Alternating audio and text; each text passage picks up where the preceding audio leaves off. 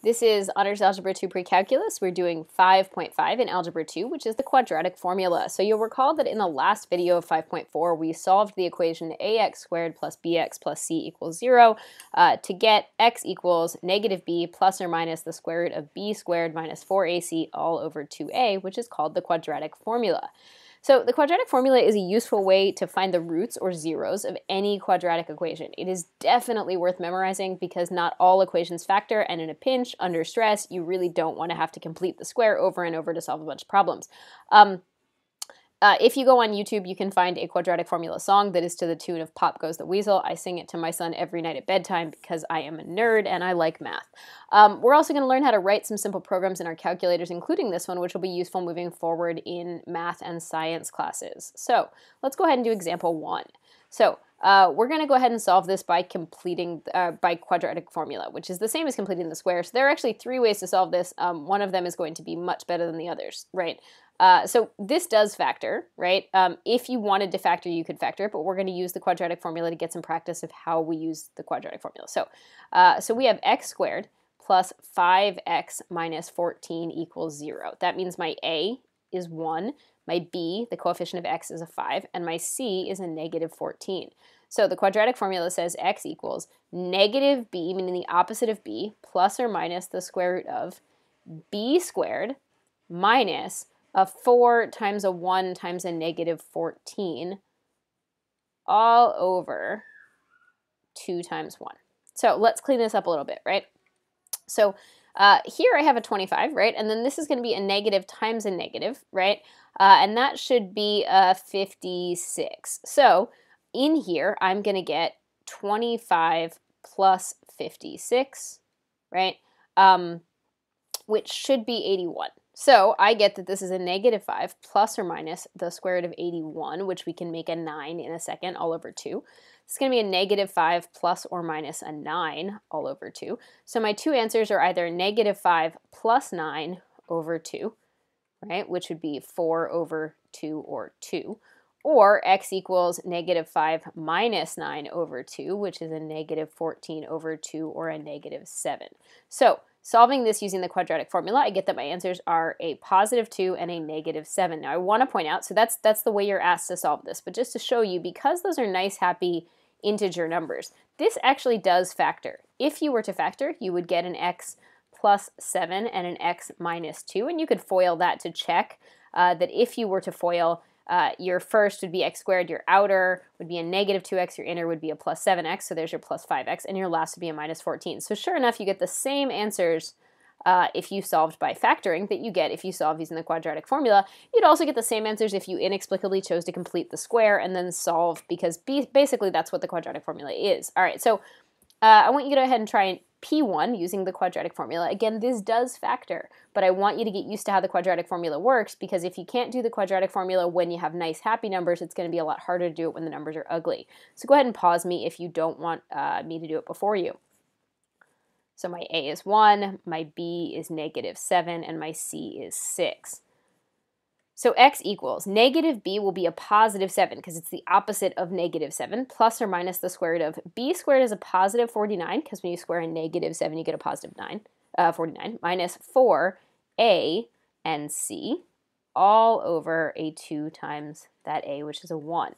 So that's a 7 plus or minus the square root of, well, this is 49 minus 24, which should give me a 25, right, all over 2. So x is 7 plus or minus a 5 over 2, which means that there are 2 ways this could go. X is a 7 plus a 5 over 2, which would be 12 over 2 or 6, right? Or x is a 7 minus a 5 over 2, which would be 2 over 2, which is 1. So my 2 answers are x equals 1 and 6. Now, if you'd chosen to factor, I promise that this does factor, right? If you factored this, it would be x minus 1 times x minus 6, and you could FOIL to check that that does in fact give you this minus 7x on the inside and this plus 6 on the outside, which sure enough proves the same point. I get the same answers, right? But again, I want you to practice using the quadratic formula with things that factor, because when you get to the ones that don't factor, you're going to need to know how to use the quadratic formula. All right, so we're going to use the quadratic formula to solve this. We're going to give exact solutions, which means there will be square roots, and we're going to give the approximate answer to the 1,000th because we're going to ignore your textbook's tendency to use 10th, which is silly. You should go to the 1,000th because that's what the AP wants. Now, what's tricky about this question is that you can't use the quadratic formula in the form this is in currently, right? You need to move everybody to one side. Now, I like my leading coefficient to be positive, so I'm going to move everybody to the left-hand side. And now my A is 4, and my B is 3, and my C is -8. So my x is going to be negative b, which would be a negative of a positive 3, right? Plus or minus the square root of b squared is a 9 minus a 4 times a 4 times a -8. So what's going to happen in here is I'm going to get a 9 plus a 64, right?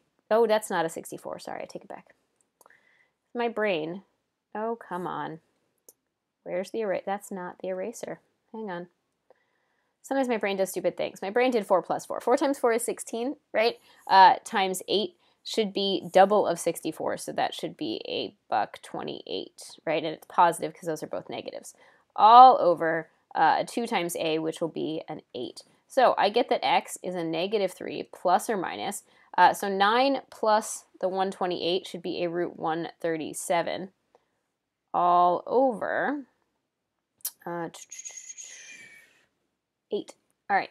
Now, 137 doesn't simplify at all. I can walk through and see if there are any perfect squares that go into it. But 137 is not divisible by 2 because it's not even. It's not divisible by 3 because if you add the digits, it's not a multiple of 3. It's not divisible by any other even number because 2 didn't work. It's not divisible by 5 because it doesn't end in a 0 or a 5. We can rule out 6 because it's even. We can rule out 7 because you can actually try and divide and it's not a multiple of 7. You can rule out 8 because it's even, 9 because 3 didn't work, 10 because it's even. It is not a multiple of 11 because 11 squared is a 121, and you can go ahead and get 132 from that. It's not 11. And since that's bigger than halfway, right, like this thing is slightly smaller than 12 squared. So if you can get up to 12 and not have any factors, there aren't going to be any factors. So that's it. This is my exact answer, right? Those are my two answers. Now, when I'm asked to approximate my answers, x is going to be approximately, and then what I'm going to type in is -3 plus the square root of 137, right, divided by 8. So that's actually equals, and then we're going to go ahead and put an approximate, right? So x is approximately. And then I'm going to do the same thing with this one. I'm going to do a -3 minus this root 137 divided by 8, and that's going to give me another approximate answer, right? So if we go ahead and put that in the calculator, which I'll pull up in a sec, right? So ignore that. That's old stuff. All right, so -3 plus the square root of 137, close the parentheses, divided by 8. Okay, so that's my first answer. I'm lazy, so I'm going to take a screenshot of that. And then if I hit second enter, I don't have to retype everything. All I need to do is go change the sign in front of the 137 square root. So, all right, and then I can go ahead and get this one. So if we drag these two on here, so there's the first one. Oh, sorry, that's the second one, my bad. There's the second one, and there's the first one, okay? So when we round or truncate, right, we're going to round or truncate to 3 places. So, so I'm going to go to the thousands place, and if I cut right here, it doesn't matter if I round or truncate, it's going to be the same answer, right? And here, if I round or truncate, it doesn't matter if I cut that right there, it's going to be the same answer. Okay, and those are my approximate answers. So notice the exact answer has the root in it. The approximate answer is what happens when I get this decimal that I am rounding or truncating. All right, so you're going to go ahead and try a P2. Same idea, pause me if you don't want me to do it without you. All right, so first thing I have to do is add this 3 to the other side, right? Because I need to make sure everything's equal to 0 to use the quadratic formula, just like when I factored.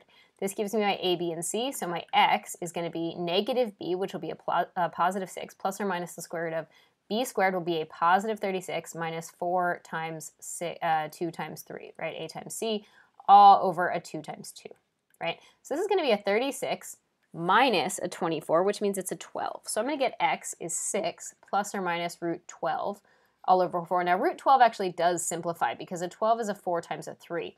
So you could take out that root 4 and make this a 6 plus or minus 2 root 3 all over 4. Because all three of these things have 2 as a factor, you could actually further simplify by factoring out a 2, and you get 3 plus or minus root 3 all over 2. So that's the best version of the exact answer. Now, that said, you could also, I mean, this is also an exact answer, but it's not simplified. So if you were looking at multiple choice answers, it would likely not be simplified. When you find your approximate answer, right, you're going to do 3 plus root 3 over 2. And the other one is going to be 3 minus root 3 all over 2, right? And that's going to give you your approximate x values, right? You're going to type those in your calculator. So if we pull the calculator up, that's not the calculator, there we go. My bad. Okay, so if we type this thing into our calculator, right? Now, you could even be kind of lazy because I just did one. I'm going to hit second enter, and I'm just going to go up and change the values. Oh, it won't let me. Sorry, my bad. There we go. Okay, so I'm going to go ahead and change the values and make this a positive 3 plus, I'm just going to delete and make this a root 3 and make this all over a 2. I'm going to hit enter, right? And then I could hit second enter and then just change the plus to a minus and hit enter. And so there's both of my answers. We'll go ahead and take a shot of those and drag them over. Cool. So if we drag these onto here for a sec, right, what we end up getting is that this one is approximately a 2.366, because again, if you round or truncate, it's going to be the same. But then for this one, right here, it's going to be a different answer depending on if you round or truncate. If you truncate, you get 6.33. If you round, you get, 0.633. If you round, you get 0.634. Either of those would be right. Okay, so those are my approximate answers to the nearest thousandth. All right, cool. Moving on. Let's do a word problem. Example 3. After watching a home improvement show, the Wilkersons decide to build a patio along 2 sides of their home. As shown here, the patio will have the same width along both sides. In that case, the width of the patio is x, right?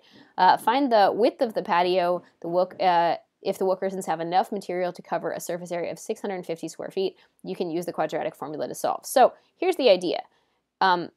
This piece of their deck is x feet wide and 25 feet long. So the area of their deck, right, is that chunk, which is 25 times x, plus this chunk is x feet wide and 30 feet long, which means 30x, right, plus this little thing that is the width, x, by the width, x, which would be an x squared.